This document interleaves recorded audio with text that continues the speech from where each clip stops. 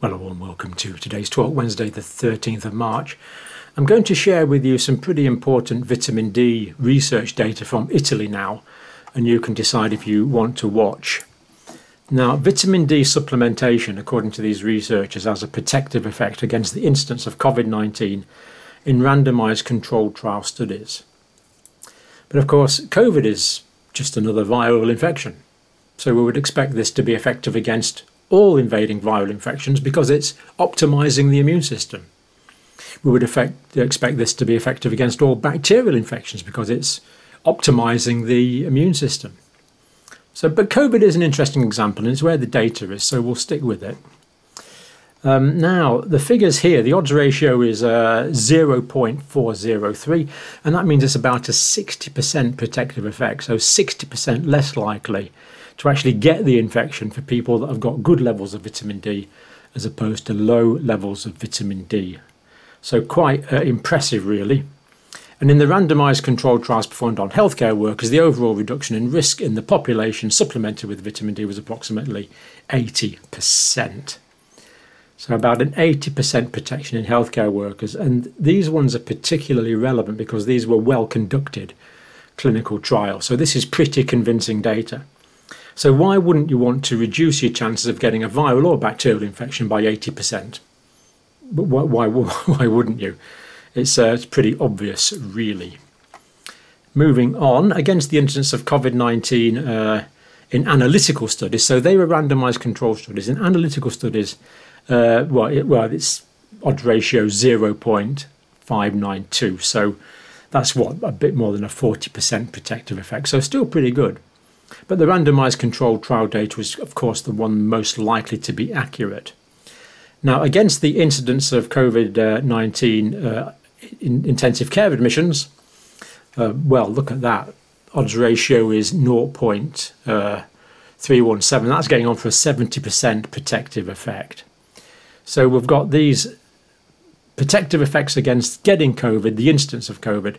Now, these people might still be getting it, of course, but they're not testing and because they're probably not getting symptomatic. They've probably got very minor infections and they weren't testing. That's the analytical studies, and that is the reduced incidence to intensive care, nearly 70%. So that's what this is about if you want to stay.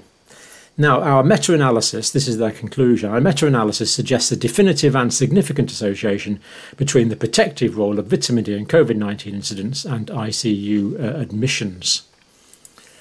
So this is really quite a convincing study from Italy. Now, let's look at some of the details. This is the title of the study here. Preventive vitamin D supplementation and the risk for COVID-19 infection, a systematic review and meta-analysis. It's published in the peer-reviewed journal Nutrients. That's the paper there. Available in PDF. Do download it for yourself. All freely available, which of course is very generous of the journal. Published in February, 28th February 2024. Now, the authors say this: vitamin D, crucial roles. Bone homeostasis, well, we know about that, strong bones, because deficiency causes rickets. Muscle function, oncogenesis. This is the formation of cancers. Now, good levels of vitamin D are protective, we believe, from our conversations with Professor Angus Dalgleish, probably against a whole range of cancers, just by optimizing vitamin D levels. And this makes sense because by optimizing vitamin D levels, you're optimizing the immune system. And if you optimize the immune system, you optimize immune surveillance, and that can spot cancers at an early stage and hopefully eradicate the vast majority of them, or certainly an awful lot of them. So oncogenesis, immune response, and metabolism, important. Now, in the context of COVID-19, numerous researchers have tried to determine the role of vitamin D in the immune response to the virus. Systematic reviews and meta-analysis in this case. Now, the day they actually did this data, they collected this data, was the 15th of May 2023. So obviously it takes a while to put together a complicated paper like this, but that was like the cut-off point for the data. So it's fairly up-to-date data. Preventative vitamin D supplementation, they found 16 good publications on that, 1.26 million people. I mean, this is just a huge amount of data that's gone into this. What did I say? 1.26 million people. a huge number of participants, a protective role in the incidence of COVID-19, as we've said. Mortality, the paper really can't give firm data on that. We need more studies on that. But admission to intensive care units for sure. They calculated the odds ratio. The assessment of potential bias and the evaluation of study quality will be conducted by independent researchers. Now, if you read through the paper, they give all the details of how this was done, and a very thorough piece of work it is, giving rise to fairly conclusive, as they've said, significant and basically conclusive conclusions. Given that we know this now, and I think, okay, we can't say we know it because we haven't had expensive randomised double-blind controlled trials. Firstly, because no one wants to pay for them. And secondly, of course, it will be unethical to artificially reduce people's vitamin D levels and expose them to infections, because we've reason to believe quite a lot of them would probably die. So this is good combined data that we've got here. And I'm clearly convinced by it, as you can tell, partly because it's so consistent with all the other data we've been looking at.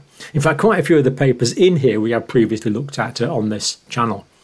And of course, we've talked to many of the people that have done the original research. Now, just some extra information here that adds to the veracity of this, really.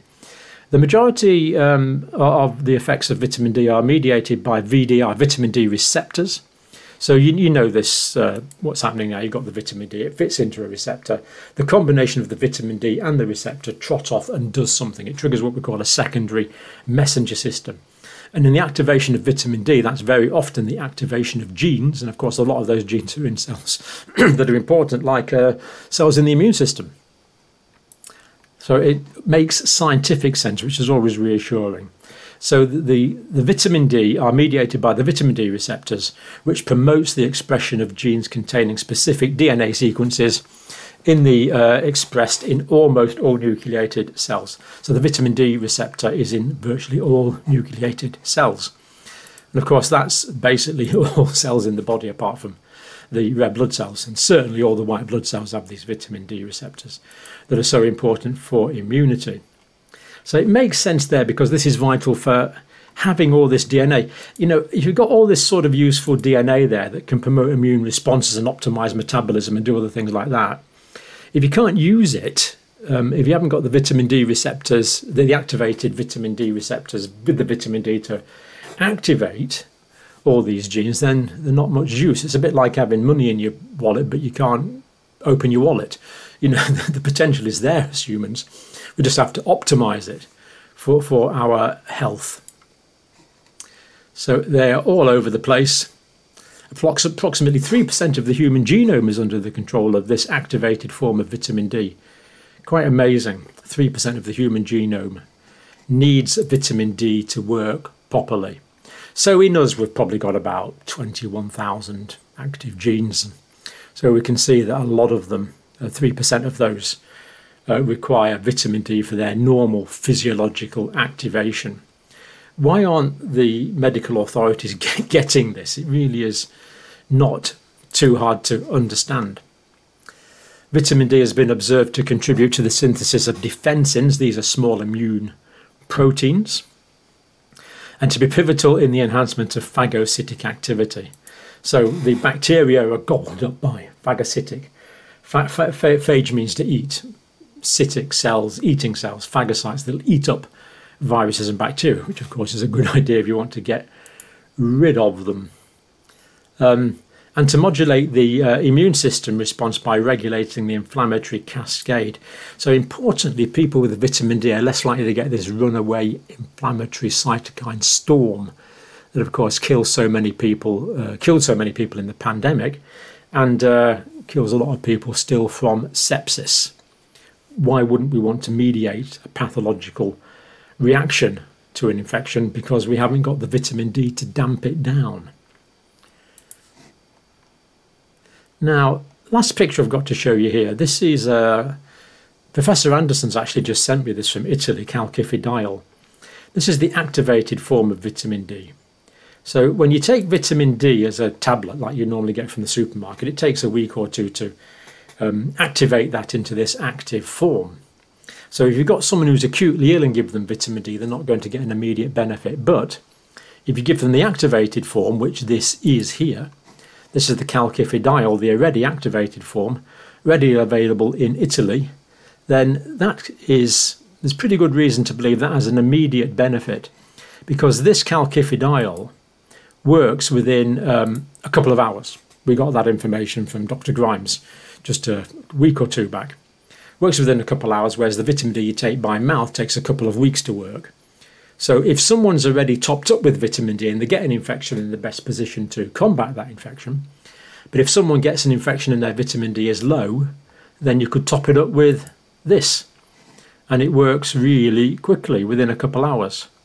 And that means that's working actually way quicker than antibiotics. So if someone's got a viral infection, the antibiotics aren't going to work, but the calcifidiol could probably help them. If someone's got a bacterial infection, they need the antibiotics, but why not optimize their immune system as well by making sure they're topped up with calcifidiol if their vitamin D levels are low. So in my view, everyone being admitted with an acute infection should have their vitamin D levels checked, and if their vitamin D levels are low, it should be considered to boost it with calcifidiol. We really need studies on this, but of course vitamin D and calcifidiol are not very expensive, whereas new drugs from Big Pharma tend to be astronomically expensive. I'll leave you to make your own conclusions from what I've said there.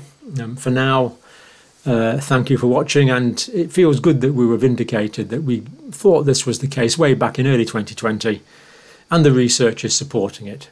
Vitamin D reduces the incidence of getting COVID in the first place, reduces the likelihood of going to intensive care, and if the studies were done, I suspect we'd find the same for a whole range of viruses and bacterial infection, because we are optimizing the immune system in terms of vitamin D physiology, which is essential for the activation of 3,000 genes. Over to the Chief Medical Officers. I expect they'll watch this video and act on this within days, or not, but you've watched it, and thank you for watching.